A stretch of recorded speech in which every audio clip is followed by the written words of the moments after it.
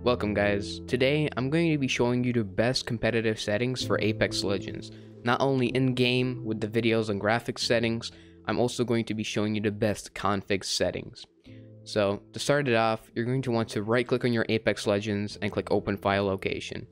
After you did that, you're going to want to scroll up and open your CFG folder, and you're going to want to create an Autoexec file. Make sure there's a CFG at the end, and to do this, you're just going to want to right click on the config default _ PC, copy it, and then just paste it back in here. Then you're going to want to rename it to Autoexec. In my case, I'm just going to name it Autoexec 1 because I already have one. But when you're doing it, make sure it's Autoexec and make sure there's a CFG at the end. Then you're just going to want to right click it and open it with Notepad or Notepad++, whatever you have. So once you open it, you're going to have all of this text here, and all you have to do is just Control A and then backspace, delete all of it. And now we're going to start putting in the commands, and I'm going to be explaining them one by one. So the first command is HUD settings minimap rotate. What this command will do is it will rotate the map wherever you look. So let's say you look right or left or do a 360, the map will rotate with you. The second command is R shadow 0. This command is self-explanatory, plus it helps with your FPS a lot. The third command is full screen. You know, when you start the game, sometimes it pops it in full screen in windowed mode. This will make sure it goes in full screen. Then we have this command called mat screen blur enable 0. What this command will do is remove all blur in game. So let's say when you're opening your inventory or when you're clicking escape, it'll remove that blur. The fourth command is going to be R particle timescale 2. So what this will do is this will remove some of the particles and also increase your FPS, and is very good when you are in gunfights. This command I made in my first video, self-explanatory. It increases your FPS, compressed textures 1. Then we have ragdoll collide 0. What this will do is practically remove the ragdolls, self-explanatory. And then we also have another command is the DXGL max frame latency 0. What this will do is it will remove all latency from your Apex Legends.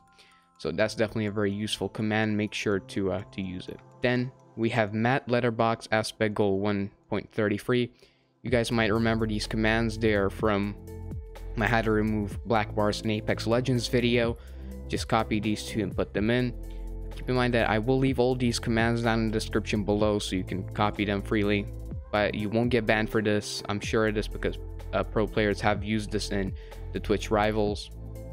So once you put it in here, just click Control Save and exit. So now you're going to want to go into your Origin launcher, click on your game library and click on Apex Legends, then click the gear icon and go to game properties. After you click that, you're going to go to advanced launch options and put these command line arguments in this area. I'll leave this down in the description as well. You could copy and paste it. Keep in mind that FPS max 200. This game was purposely made to not exceed 200 FPS, plus it wouldn't do anything, so I definitely recommend placing this at FPS _ max 200. And plus, Autoexec is going to launch your Autoexec file that we created here. Make sure it's called Autoexec or it will not run. So after you did that, you're going to click save. And now I'm going to show you how to make your Apex even more smoother and kind of make it exclusive full screen mode. So now you're going to want to click Windows and R and type in regedit. After you did that, click OK. Then click yes again, a window will pop up. My screen will be black, but if you click yes, this window will pop up. Quick warning before I do this. If you're not familiar at all with the registry editor, be careful, because if you delete any important folders here, it will really mess up your system. So yeah, definitely be careful. Anyways, that aside, you're going to want to go in your HK current user, click on system, click on game config store, click on children, and a lot of these folders will pop up. And what you're going to want to do here is delete a specific folder called R5 Apex. I've already deleted mine. But to find it, you're just going to click Control and F and type in R5 Apex, not in caps, just R5 Apex, and click Find Next. It might take some time, but once it does, it will put you into that folder, and you're just going to want to find it. and click right click and delete it. Don't worry, this will just make your game even smoother, make it exclusive full screen. And there's some more stuff, but I'm not going to go too in depth into it. So after you did that, let's launch Apex Legends. So once you're in your game, click your game menu icon and go into settings. So now I'm going to explain to you all of my settings one by one and tell you the benefits of using them. My interact prompt style is set from default to compact. So what this does is it doesn't display this big box of information when hovering over a weapon and looting. My button hints are set to off, and what this does is it removes the button hints on your Q ability and your ultimate. My crosshair damage feedback is set to X with shield icon. Just leave this at default because this is very good when you're pushing enemies, as it displays what type of shield they have. My damage numbers are set to stacking. Some people do set it to floating and some set it to off, but I personally like stacking. It's your choice, but this is what I use. My ping opacity is set to faded. This setting is actually very important to set to faded, as the pings which you set, like your enemy gets downed, your teammate gets downed, or you ping some kind of item. And if you have it at default, what happens is the image, the ping is 100% opacity, and it overwrites everything on your screen. But when you set it to faded, what it does is it makes the ping transparent, and it makes you see stuff behind it. My obituaries, I set this to off. My incoming damage feedback, I set this to 3D. Streamer mode, I set this to off as you don't need it. User sharing, I set this to disabled. So what this does is it lets EA collect data from when you play, and it updates your software and your server, but you don't really need that. Personally, you can leave it on if you want to, but I set mine to disable. Colorblind mode, I set it to off. I have experimented with different colorblind modes, but I found that off is the best. But if you do actually have colorblindness, be sure to set the one you have. Subtitles, I set this to off as this distracts when you play the game. And subtitle size, don't worry about this if you set subtitles to off. Enable accessible chat features, I set this to off, and convert incoming voice to chat text and play incoming text chat as speech, I set this to off, as this is very frustrating when you're mid-battle. Heading on to our video settings, I set my display mode to full screen, as this removes all jitter and all lag when playing on windowed and borderless window.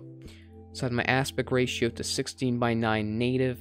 Feel free to experiment with 4:3 and 5:4 and even 16:10, but I personally made my native 16:9 and my native resolution.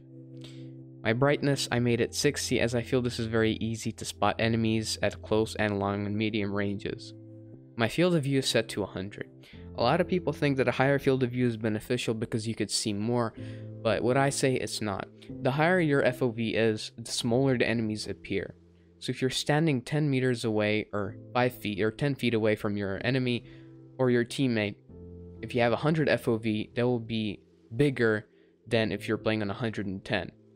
So that's why I set it to 100. I feel like it's a sweet spot. 90 is too low and 110 is a bit too high, so I personally use 100 and I recommend you guys use it as well. Sprint view shake, a lot of people actually ignore this command, this setting, and what it does is it removes the shake whenever you're sprinting. So if you set it to normal, if you sprint, there'll be this big shake that happens, but if you set it to minimal, the shake will kind of minimalize. It won't be 100% removed, but it will definitely be less. My VSync, I set it to disabled, as if you have it set to anything else, it will make the game a bit laggy and maybe jittery and even add latency to it. So be sure to set that to disabled and make your adaptive resolution FPS target set to 0. Anti-aliasing, I made mine to none. If you want to have anti-aliasing on, the problem is if you want to have enemies at high resolution, you're going to want to set your texture streaming budget and your texture filtering to high, and that makes your FPS drop, which is what we don't want. So just leave these 4 commands on the lowest possible setting. Sun shadow coverage and sun shadow detail, I set these both to low just because it makes enemies easier to spot in darker areas when they're under shadows. Same for this command, set it to disable. Volumetric lighting, what this command does is it makes enemies easier to spot at longer ranges without letting the sun shine onto your screen. Dynamic spot shadows, I also set this to disable to see enemies in darker areas. Model detail, I set this to high. as we have our texture streaming budget and our texture filtering set to the lowest possible. And I set this model detail to high to see enemies better at longer ranges, medium and close, and just make them more sharper. My effect details, I set this to low. Impact marks, set this to disabled, and ragdolls, I set this to low. So what effect details does is when you're activating an ultimate on some kind of character which has a lot of explosions or some kind of trail, this lowers the detail of that. Impact marks, what this does is it controls the impact marks that show up on your screen when you shoot your gun. And ragdolls, what this does, the higher you have, is it replicates the animation of when you knock down an enemy, which you also don't want. Just set this to low.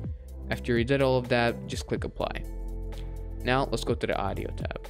I left my master volume at 100%, which is default. My voice chat record mode at push to talk. Open mic record threshold, I set this to 1300. You can make it less or up it if you want to, but I personally left it at default. Incoming voice chat volume, I set this to 69%, as when I'm in battles and my teammates are giving information, I'm making sure that I hear footsteps of the enemies. My sound effects volume, I set this to 77%, as what this does is it lowers the volume of when somebody activates their ultimate. So let's say Bangalore's or Wraith's ultimate. This number makes it so you can hear enemies, ultimates, and abilities, and yours. Dialogue volume, I set this to 45, so it won't interrupt when you're mid-battle or when you're trying to hear out for footsteps. So definitely set it lower to 45 if you have it at 100. My music volume, I have this set as 0, as it removes the music at the start and at the end of the game when playing, so this doesn't interrupt you mid-battles. Lobby music volume, this is personal preference. You could set it to 1 or 100 if you want to hear the music, but I personally got bored of it after playing a lot of the game, and I set it to 0. My sound and background, I set to off, as what this does is when you tab out your game and maybe you're browsing something, this plays the sounds in Apex, and you don't want that, so set that to off. My play income text chat as speech and convert incoming voice chat to text chat, I set this to off. They're pretty self-explanatory, just you don't need them, set them to off. After you did that, just click apply and you're done. I hope you guys enjoyed this video. Don't forget to leave a like, subscribe, comment, and as always, take it easy and peace out.